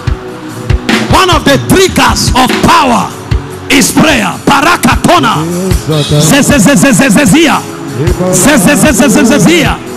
Talika Pataros. Are you tired of that situation? In your family, in your church, in your territory, sons must arise. Sarah, Baraka, Tefetenesh, Tehila, Barute, Tabakira, Aliyah,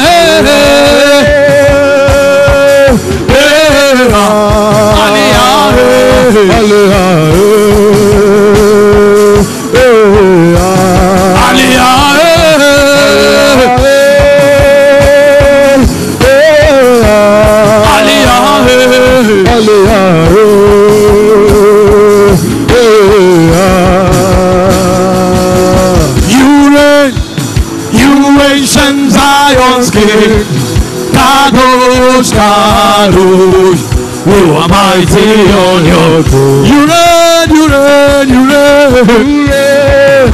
You ancient Zion's King. Kadosh, Kadosh, you are mighty on your throne. You reign, you reign, you reign, you reign. You ancient Zion's King. Kadosh, Kadosh, men that carry dimensions of heaven, custodians of power, keepers of secrets, rulers over territories. Sehila, Paredo, Tataka. Hey, hey. You ancient Zion's King. Kadosh, Kadosh, you are mighty on your throne. Hey, yeah, hey, yeah, hey, yeah, hey, yeah, hey, yeah, hey, yeah, hey, hey, yeah, hey, yeah, hey, yeah, hey, yeah, hey, yeah, hey, yeah, hey,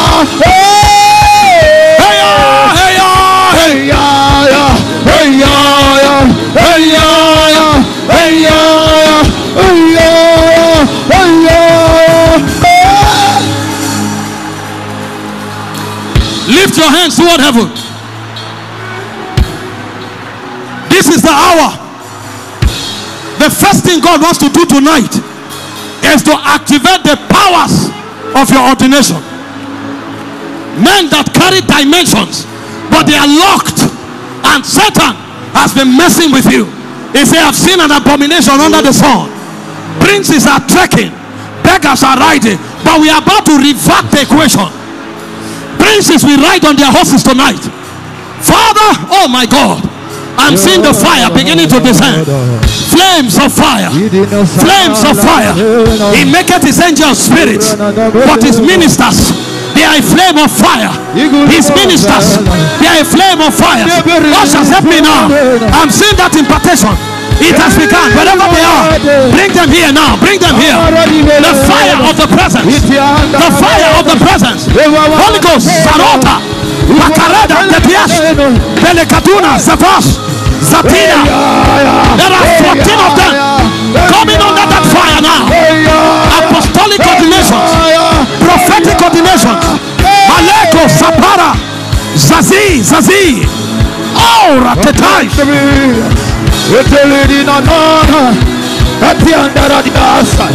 Princes of Zion, priestesses of the altar, Sahila, Berito, Barida, Vadak,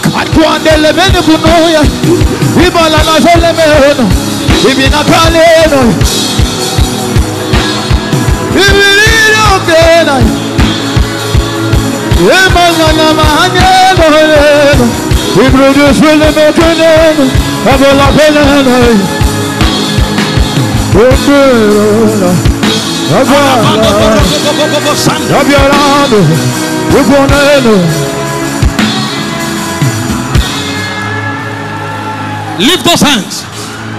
Ushers, you will help me quickly. The Lord is already touching them inside, outside. I'm seeing men that carry apostolic and prophetic mandates. Your generation should hear you. Territory should submit when you talk. But those powers are bound. I come to you as one sent by the priesthood of Melchizedek. In the name of Jesus the Lord. Wherever you are standing, let that fire, let it touch now. Let it rest now. Take that fire. Help them, ushers. Bring them here. Bring them here. Makarodo, Savas. Jalingo, your time is now. Voices that carry ancient wisdom, mantles that carry seals of prophetic orders. Pater Rakida Pa, Zegetani, Zanzali, Barakata. Help them, ushers, help them.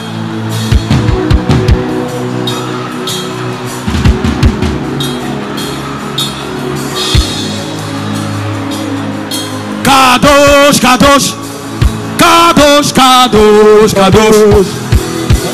Kadosh, Kadosh, Kadosh, Kadosh, Kadosh. It's the Lamb of God who sits upon the throne. He's the Lamb of God who is worthy of our praise. Kadosh, Kadosh, Kadosh, Kadosh, Kadosh, Kadosh, Kadosh, Kadosh, Kadosh, Kadosh, Kadosh, Kadosh, Kadosh, Kadosh, Kadosh. Is the Lamb of God, the Lamb of God, who is upon the throne. He alone is worthy of our praise.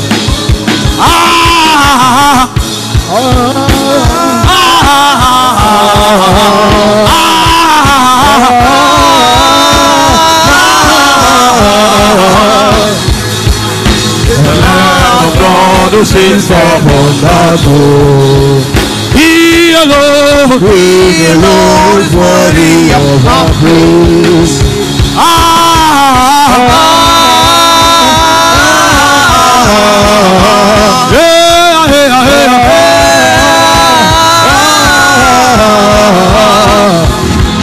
The Lamb of God who sits upon the throne. He alone is worthy of our praise. Lift your hands toward heaven. It's a sign of surrender. I'm out of time, so I'll be doing many things at the same time. The Lord is telling me now, there is a grace for leadership. that he wants to put on you. Because some of you, the scepter you will wield is in the corridors of power, where you can make policies that will affect nation building. Some of you, God wants to give you an anointing now for signs and for wonders. I'm collapsing what is happening together because of our time. It will come upon you like a flame of fire. Some of you, it will come upon you like a rod. They will catch it, and when you catch it, the power will rest upon you. Father, wherever they are standing,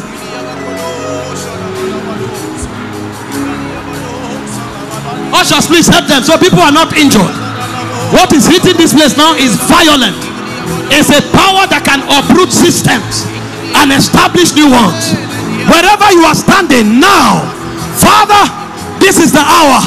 You see, at a certain time, the angel went down and troubled the waters. This is the time of the troubling of the waters.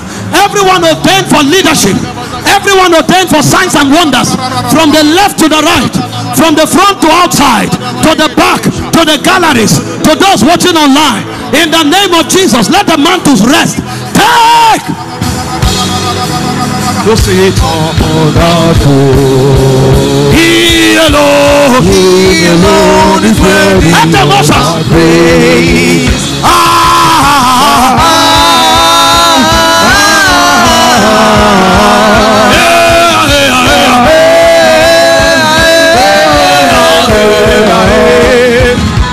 To the Lamb of God who sits upon the throne. He alone is worthy of our praise. Kadosh, kadosh, kadosh, kadosh, kadosh, kadosh, kadosh, kadosh, kadosh, kadosh, kadosh, kadosh. Who's the Lamb of God who sits upon the throne? He alone is worthy of our praise. Kadosh, kadosh, kadosh, kadosh, kadosh, kadosh, kadosh, kadosh, kadosh, kadosh, kadosh, kadosh, kadosh. Who's the Lamb of God who sits upon the throne?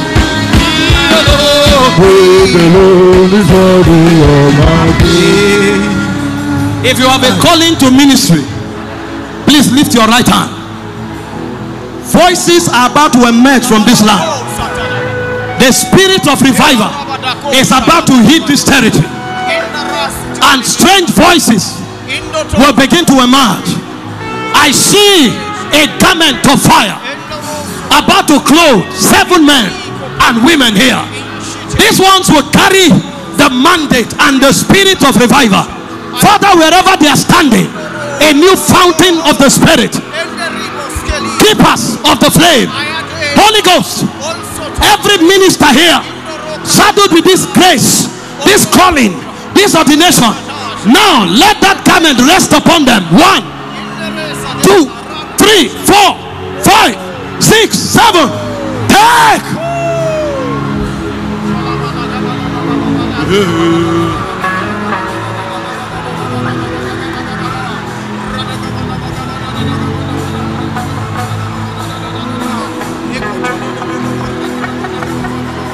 It's a fire. It will demand everything from you, but it will exhort you to power. It will exhort you to realms. As it comes upon you now, everything you have to surrender, but your life won't be the same again.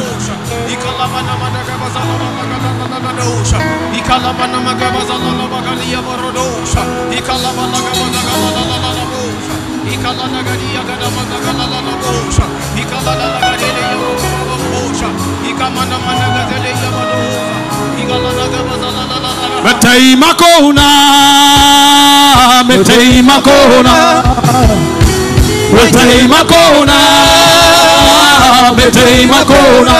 Aini bazanji so, metei makona, metei makona. Bazanji so, metei makona, metei makona. Metei makona, metei makona. Metei makona, metei makona, metei makona. Oh, Mete Makona, Aini Bazanji Soruba, Mete Makona, Mete Makona, Bazanji Soruba, Mete Makona, Mete Makona, Mete Makona, Mete Makona, Mete Makona, Mete Makona, Mete Makona, Bazanji Soruba, Mete Makona, Mete Makona, Bazanji Soruba, Mete Makona, Mete Makona. We're out of time. I want to pray for the sick now. The Holy Ghost is already talking to me. Thank you, Holy Spirit. Thank you, Holy Spirit. Help those under the anointing, but if we can be calm, let's be calm. Towards my right here, on this row, before that fan, standing at the back, before this first fan, I'm seeing somebody with a stomach condition. It's like an ulcer. It comes with excruciating pain, and it looks like there's something in your tummy. The Lord is telling me He is uprooting that thing somewhere here. Is there anybody here with that condition? A stomach condition. I saw it now in the spirit. Papa, come. Just before that fan. Any other person there? It's a stomach condition.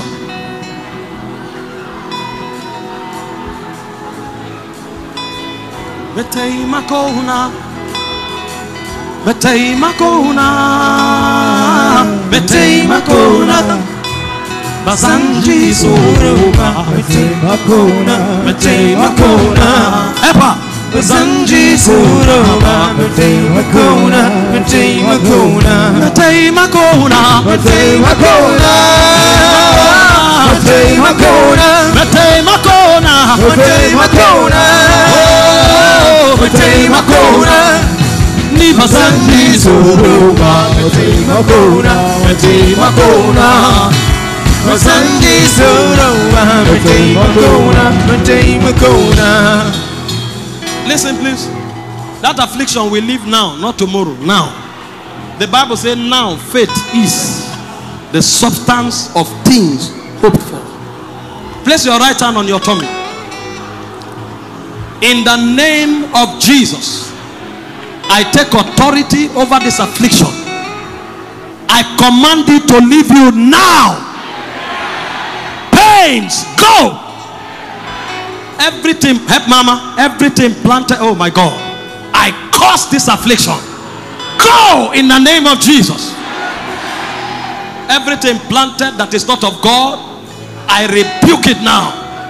I command that injury, dry up in the name of Jesus. Thank you, Lord. Thank you, Lord. Thank you, Lord. Thank you, Lord.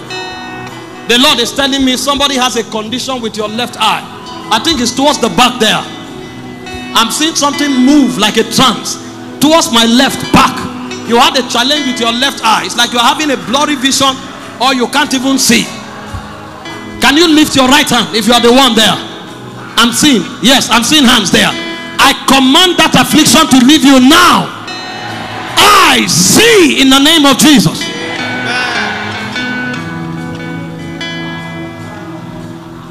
Check your stomach. Don't go back. Check it. Press that place you were having pain. Press it. Pastor Sonny, check it for them.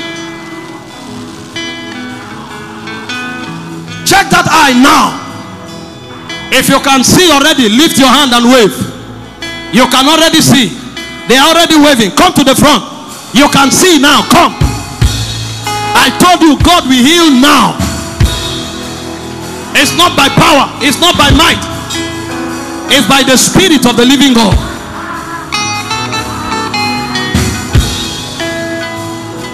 I'm seeing somebody in front here, very close to me here.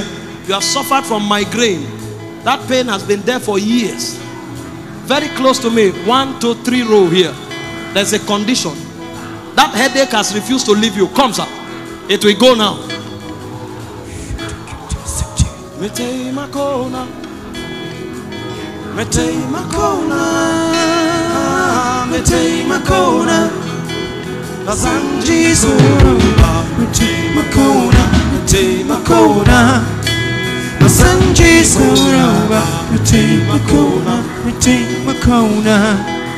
In the name of Jesus, I rebuke that affliction. Come out of him. Power of God. In the name of Jesus. I don't have time. I want to pray for everybody who came here with an affliction. God will heal people now.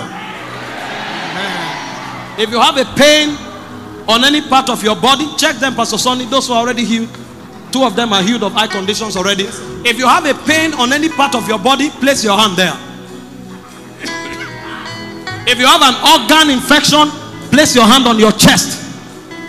If you couldn't walk, get ready to jump up. The moment we are done praying, rise up and begin to do what you couldn't do. If I say in the name of Jesus, respond with the loudest hallelujah that can come out of you. In the name of Jesus.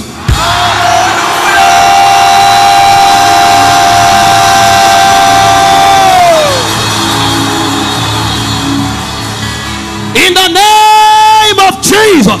Hallelujah.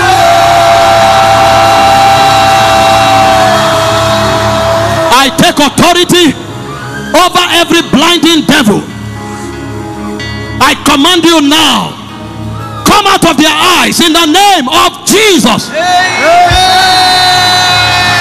I take authority over every deafening spirit in the name of Jesus. Come out of their ears now. I take authority over every pain-causing demon, arthritis of the neck, of the back, of the limbs. In the name of Jesus, let those chains break now. Everybody that couldn't walk, broken bones, damaged tendons and ligaments, in the name of Jesus, I command those bones, receive strength now. Be healed in the name of Jesus. Heart conditions, you have a hole in your heart, you have a palpitating heart. I command that heart, receive your healing now. Heart be healed in the name of Jesus. Kidney, lungs, liver, in the name of Jesus, I command every infirmity in you, check out now. Check out now. Check out now. Every tumor in your body, bile, goiter, breast tumor, cancer, I take authority over you. I command you to dematerialize now. Be gone in the name of Jesus. Every joint that is locked, from the knee to the shoulder to the ankle, in the to the elbow and the ankle, in the name of Jesus, I lose it now. Be free now. In the name of Jesus. I rebuke the spirit of dumbness. Everyone here who is afflicted in your throat, affecting your speech, I command dumbness, be gone. In the name of Jesus.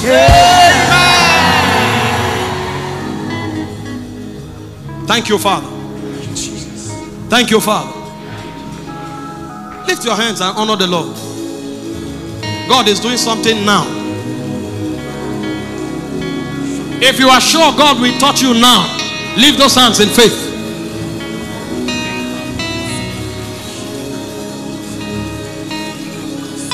Zanji Soruba Mete Makona Bazanji Kunyaba Mete Makona Mete Makona Bazanji Soruba Mete Makona Mete Makona Bazanji Kunyaba Mete Makona Mete Makona. Check your bodies now. I'm rounding up in 3 minutes. A tumor has left you. A pain is gone. A broken bone, a lame leg can walk, an eye can see. Check your body now. Check in faith. Get your healing. Trace your healing. If you have noticed a healing, let me see your right hand. Everybody that has noticed, you have already noticed a healing. Let me see. Wave it, wave it, wave it. Look at what God has done. Somebody shout! Now here, we can't take the testimonies. Our time is gone. But the devil must know that we know that it's powerless. And you are the proof. Everyone who noticed the healing, let me see those hands again. Wherever you are standing, run to the front here. Run to the front here. You have received the healing now. Run to the front here.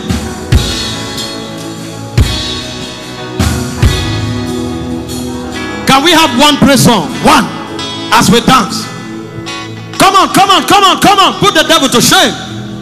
Praise the mighty God, oh, He dey give me joy to give me praise, oh. Praise the mighty God, He dey give me joy to give me praise, oh. Praise the mighty God, oh, He dey give me joy to give me praise, oh. Praise the mighty God, He dey give me joy to give me praise, oh. Charlie, go. Is this how you celebrate miracles? Joy to give me praise, Come on, give the Lord a shout. joy to give me praise, oh. Praise the mighty God, oh, He dey give me joy to give me praise, oh. Praise the mighty God, He dey give me joy to give me praise, oh. I call you my Father, you answer my prayer, oh.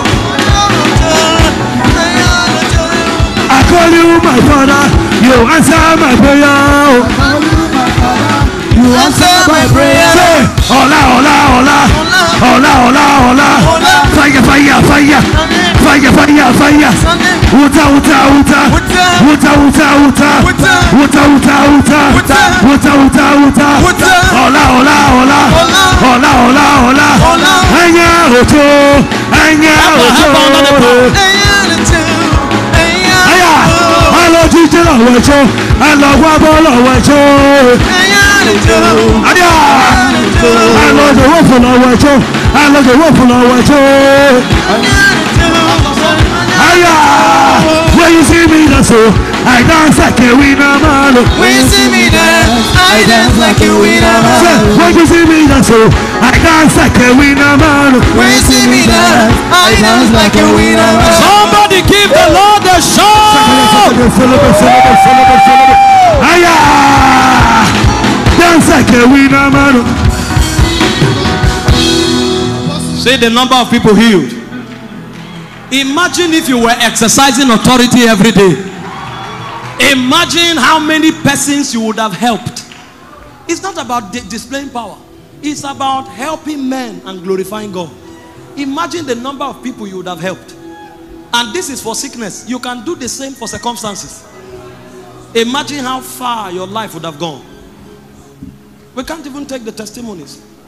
You want to share one or two? Just a few. You gave 3 words of knowledge. You talked about. That's my brother, Pastor Sonny Owina. Can we celebrate grace?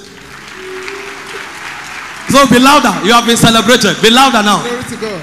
You gave a word that there are people here with ulcer pains. Ulcer pain. Yes, about 3 of them here. Mommy here had ulcer pain. Daddy for about 2 years. Daddy had ulcer pain for about 2 years. Yes, and there was a sister standing here. I think What she happened, had Daddy? About 3 years. I used to feel some sensational pain. You feel the pains there? Yes. What happened now? It vanished. It's vanished forever in the name of Jesus. Breaking news. Ulcer pain, 2 years, just vanished. Give the Lord a shout. For how long did you have the ulcer pain, Mama? 21 years. Ulcer. Did you hear that? You had ulcer pains for how long? 21 years. For 21 years. What happened now? Nothing. Nothing you feeling anymore, and you are just looking like that. 21 years ulcer pain. Somebody shout. When you see me dance, I dance like a winner man. When you see me dance, I dance like a winner man. No time. Take the ceremony home. Apostle, you gave a word about someone who had an eye condition. Eye condition. Yes, this brother had an eye condition on his left. The left eye had a problem, but right now he said. For how long? For 2 months, sir. What couldn't you do before with the eye? I watched dimly. I could not walk afar. You couldn't see far objects. Can you see now? Yes, sir. You are sure? Yes, sir. Close the eye that was fine and read what is on that screen. Close the eye that was fine. You can use your hand. Don't worry. Don't use your hand and close the one that was fine. What is Peniel, written? sir. Peniel. Yes. And you are just looking like that. Somebody shout. Now, how many many of you had eye conditions but you are healed? You had an eye problem. Look at you are healed. Wait, is it the line that went to the back there? Can somebody celebrate this God? Give the Lord a shout. Drop your hands. Drop your hands. If you were healed of eye challenge, lift your right hand. 1, 2, 3, 4, 5, 6, 7, 8. Are you just looking like that? How many of you had growth on your body but it left? You had a growth, a tumor. You had a growth? You too? No, not headache. I will come to headache. How many of you had a tumor, a physical growth, and it disappeared? A growth. You had a growth? That's one. How many of you were healed of an ear condition? Ear challenge. You couldn't hear well, something was wrong. That's 1, 2, 3, 4, 5. Healed of ear condition. How many of you had a bone challenge? Maybe you couldn't walk or something. You had a bone condition. 1, 2, 3, 4, 5, 6, 7, 8, 9, 10, and on and on and on and on. Shout glory! Glory! Your healings are permanent in the name of Jesus. And as you leave this conference, God will begin to use you to heal others. It's not by power. It's not by might, it's by the Spirit of the living God. Give the Lord a shout. As I give the microphone to our Father, His Lordship, very quickly, if you are here tonight and you are not sure that if the trumpet sounds now, you are not sure where you are going, I can tell you, you are going to hell. Those of us who are going to be with God, we know. If you are not sure, you are going to hell. So don't contemplate it. There's no middle ground. It's either you are sure you'll be with God or you'll be sure you'll be with Satan. This is your opportunity. You have heard the word of God preached. You have seen the power of God. If you are here tonight and you have not made Jesus your Lord, I know 2 sessions, 3 sessions have already gone, but there could be one more person here who is about to make that decision. Lift your right hand. Be very bold about it. Jesus said, if you are not ashamed of me before men, I will not be ashamed of you before my Father. If you are not sure where your eternity will take you, better accept Him now. Inside, outside. If you are lifting your hand, run to the front here quickly and make peace with Jesus. Quickly and make peace. Come on, wherever you are standing, run to the front, make that decision. If you are not ashamed of me before men, I will not be ashamed of you before my Father.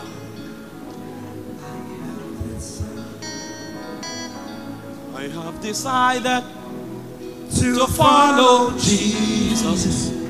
I have decided to follow Jesus. I have decided To follow Jesus. no turning back.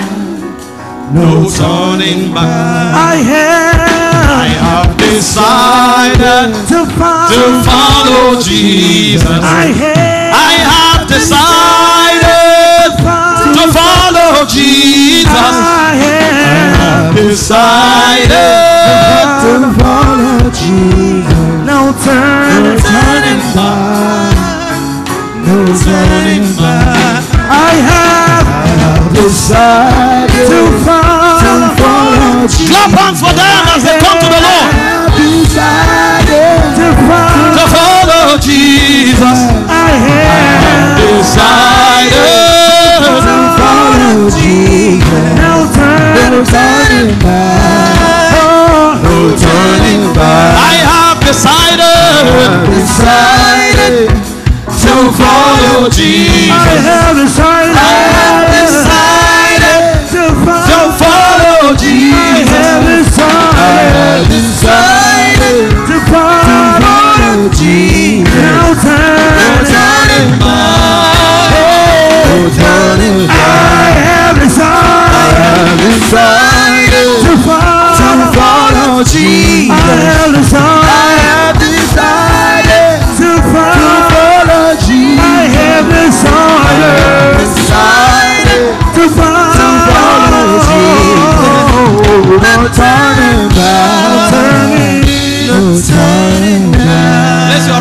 your chest. Glory to God. Sister, this is not the time to snap, my dear. This is the time to make commitment. Place your right hand on your chest. Say, dear Heavenly Father, I believe with all my heart that Jesus is your son. I believe he died for my sins. On the third day, he rose from the dead for my justification. Tonight, I confess with my mouth that this same Jesus is my Lord and my Savior. I receive eternal life into my spirit. I am now a part of the family of God. Thank you for accepting me, Father, in Jesus' precious name. Clap hands for them. This is the best decision of their life. Let's receive his lordship as he prays a prayer of blessing over them and withdraw the curtain. Have you been blessed tonight? Give the Lord a shout.